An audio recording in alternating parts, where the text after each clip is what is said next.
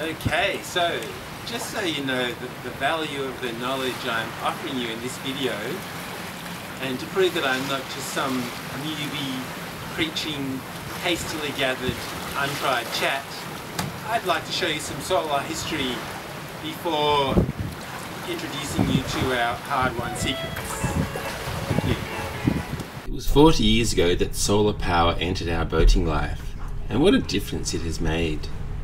It was a 60-watt panel that we mounted on a post and rotated to harvest this new magic power from the sun on our Adams 13 metre.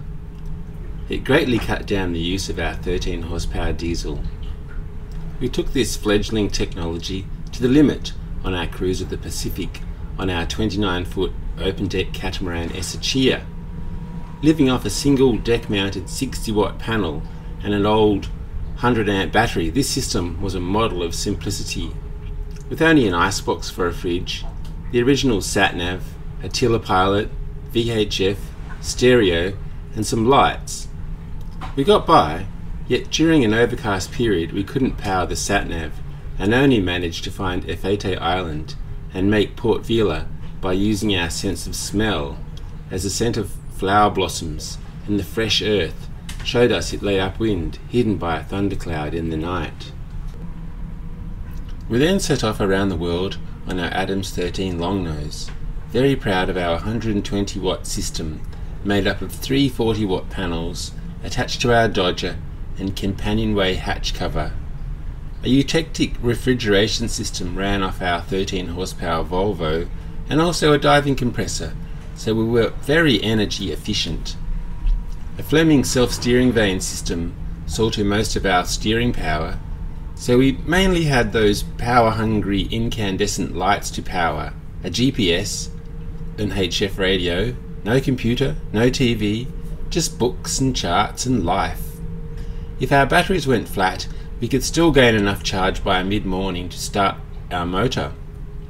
It took us around the world beautifully, with barely an issue apart from some poor electrical connections, all easy to repair. Such a simple system that delivered us to the most beautiful parts of this wonderful earth. At this point we had already come so far from the days of oil lamps, ice block fridges and simple alternators, which were the norm in my early days of sailing. We dared to dream even bigger, and in 2009 launched our 15-metre catamaran Fantasia, packing a solar system made up of 6 100-watt panels, 5 times bigger than our trusty 120-watt system. Yet now we had so much higher electrical demands. The simplicity of a front-opening fridge, a mechanical autopilot, laptop computers, bigger viewing screens, broadband radar, and mobile phones all meant we still struggled for power at times. In our early days, our main power demands were just cabin lighting and navigation and anchor lights, with the power-hungry incandescent globes chewing through our minimal power supply. Fortunately, the LED light revolutionized this, and for an amazing 1/10 of the power, our lights were brighter, crisper and cooler, and virtually overnight life aboard was made so much easier. The next leap ahead for us came in 2013, when we replaced our ailing 400-amp lead-acid batteries with 300-amp LiFePO 4 cells. Not only did we drop our battery weight from 120 kilograms to 40 kilograms, the superior power assimilation and the ability to discharge 95% at full power meant we effectively had doubled our available onboard power. Life was made easier again, and we enjoyed abundant power with amazing reliability for 9 great years. Made confident by all these years of faultless performance, I decided to make the push to full solar electric, which had been my dream since my earliest days as a young boy growing up on the Caribbean island of Grenada back in the early 70s. My West Indian friend, a few years older than me, was an electrical whiz and helped us build a raft on which we mounted an electric fan, pretending it was our motor. It was pure fantasy really, but the concept was born there, and finally I had the opportunity to make it a reality half a century on. I started by updating the Fantasia solar system. Our 13-year-old 100-watt panels were showing signs of degrading, but still did the job. But now, with much bigger panels, so much cheaper, it was time to act. The original 100-watt panels had cost me close on $600 each, so now, for a cost of $250 each, I installed two 365-watt REC panels in our composite binami. Now we had 750 watts of power in a much cheaper, simpler arrangement. The power-to-weight ratio of these new panels was vastly improved, and this generation of panels had greatly improved efficiencies. Charging on in pursuit of the full solar electric boat, the bimini was attacked again with the jigsaw and the sides cut off to widen the back and allow it to fit two 390-watt Hyundai panels, which were a bit less long than many other 400-watt panels. This took a considerable amount of work, grinding back to expose raw fiberglass, then glassing in new sections, filling and fairing them, then undercoating and final painting. Finally it was finished, what I termed the solar wing bimini. You will notice how the panels are fitted wide of the boom shadows, and in a fashion to allow easy access all around them.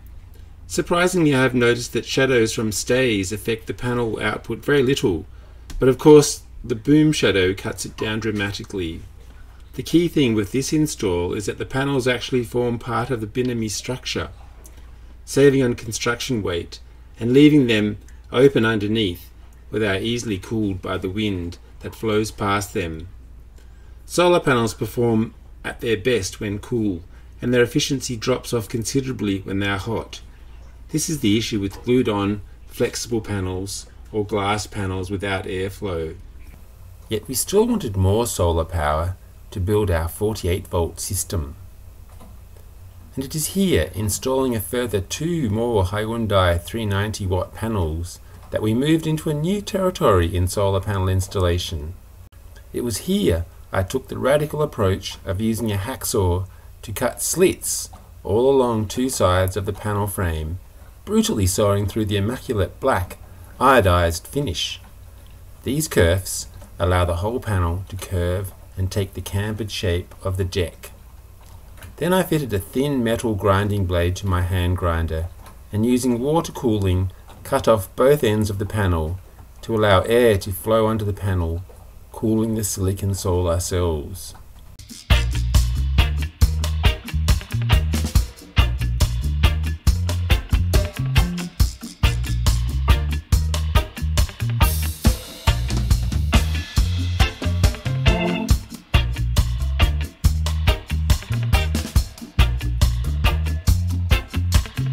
You can see where I've sawn away the edges, the ends, so the wind will blow through there. Both ends. It's going to be mounted fore and aft. Next I prepared the deck area where it was to be mounted, sanding it smooth underneath, then filling the low spots with epoxy filler, fairing it and giving it a smooth top coat. In this way, water will easily flow underneath, keeping it clean and not jeopardizing our rain catching surface by becoming a debris catcher. Now it is time to line it up and apply Fixtech polyurethane adhesive to the alloy runners. Then weigh the whole panel down with various heavy objects, encouraging the panel into its new life as a curved glass panel with a neat method of air cooling, blending it beautifully into the cabin deck.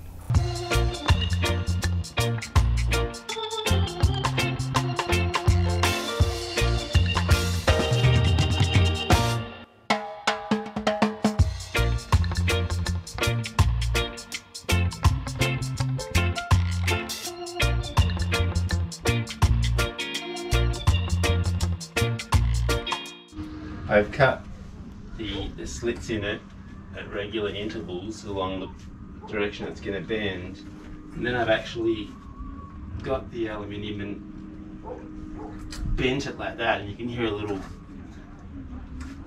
you can hear the aluminium sort of creaking when it gets that pre-bend into it. Okay, so we're ready to glue on this second panel, the curved glass panel, onto the deck. So see my kerfing that I've done of the aluminium to let it bend, and also in the middle of the deck here, in the middle is a piece of wood to make sure the center of the glass panel bends evenly with the whole lot. Here's where it goes into through the deck.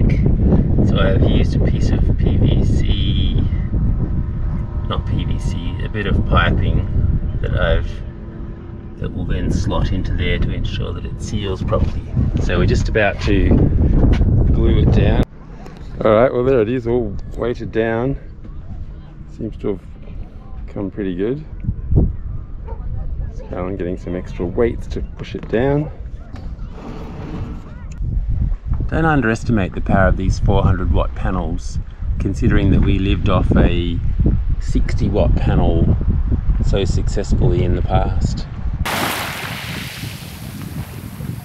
So another way we've made gains in our system is through the use of heavy gauge wires. And this, combined with the higher voltage that comes off these bigger panels, means that the losses as the power goes back to your battery can be very minimal. Of course, this does necessitate wrestling heavy wires through small holes in difficult places, but that's worth it in the long run for the gains. And all these small gains add up to a much more powerful system.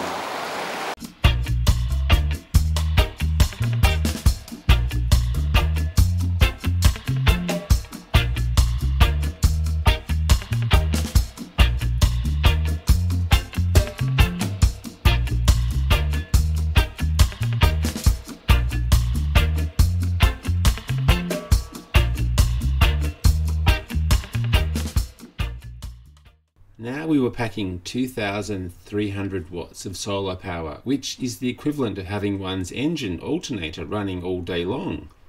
Half of it is used to produce 12 volts and the other half 48 volts. A modest but very efficient solar system that is producing enough for all our needs, including charging the electric engine battery. So finally we come to the solar controllers, which became up to 25% more efficient with the advent of the MPPT controllers. So with these bigger panels putting out 40 volts, it's best to mount your controllers close to your batteries, where the controllers step down the voltage to around 14 volts. Being a maximum power point tracking device, it is best to have one for each panel, so the maximum power point for each panel is not confused. This may only be a small added efficiency, but when the real estate on your boat is so valuable, it all counts. Now for charging the 48 volt system. I learnt a few lessons which I'd like to share with you. To begin with, I wired 2 panels in series and used a Victron controller, and was very impressed initially, but was to encounter issues, as you will see. A 750 watt combination of panels getting like, look at that, 560 watts on what looks to be a very overcast day. So it's impressive how much solar is pulled out of this kind of light. Well, there we go, popped up to 600 now. Yeah, it's okay. So here you can see the classic problem with the 2 panels wired in series to make 48 volts. They're currently producing only 7 watts, 6 watts. But you'll see outside here today, it is a beautiful sunny day, and the panels are the back one there and this one here are only just shadowy, just got shadows on them, but they're cut right down to almost nothing, whereas this panel here, there you can see the starboard panel there, which is in between those 2 panels, is putting out 93 watts. So now I have the panels wired individually to these 600 watt solar boost controllers, which take the input of around 40 volts and boost it up to a voltage suitable to charge a 48 volt bank. They seem very efficient, and now we no longer have that very poor performance that occasionally occurred with the series wiring. They certainly make charging a 48 volt battery aboard a boat very easy.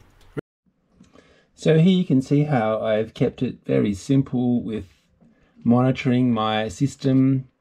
I've got one of these which of course tells you how much power is going in or out in either watts or amps, and the voltage, and of course the battery state, and the BMS here app, the daily app, showing the same kind of information there. So there's two ways that it's been shown, and of course I've kept the old analog meters, and this is how I changed from the 48 volt to the 12 volt by using the DC converter. So it's the most simple system.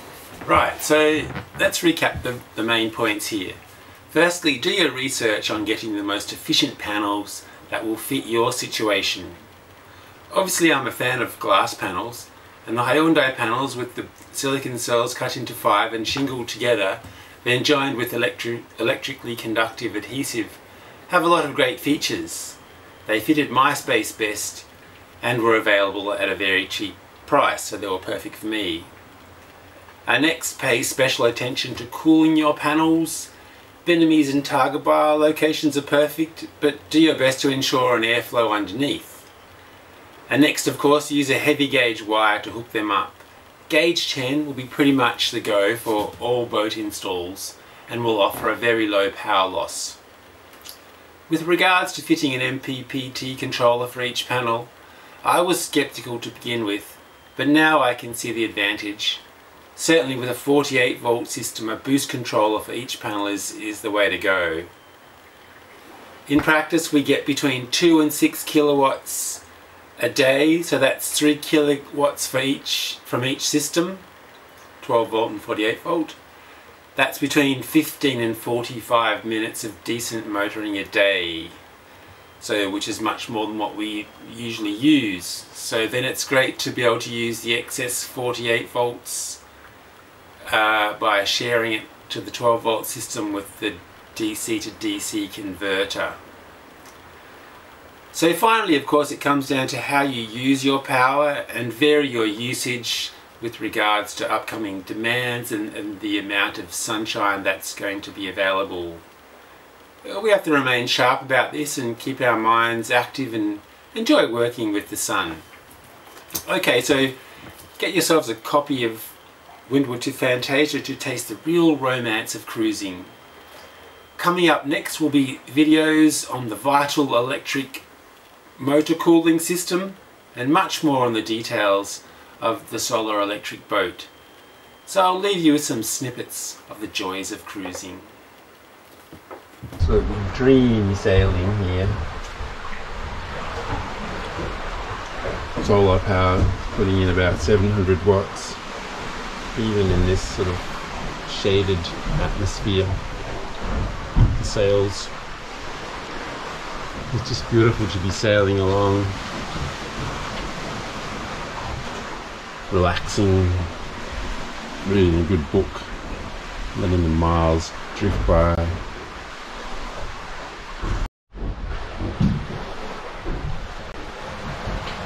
The morning is coming. There's a rainbow arching over the top of us, says my Miss Carolyn.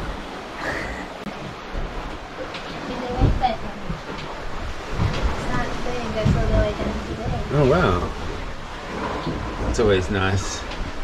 Get the first rays of sun, the first bit of power into the boat system after the night.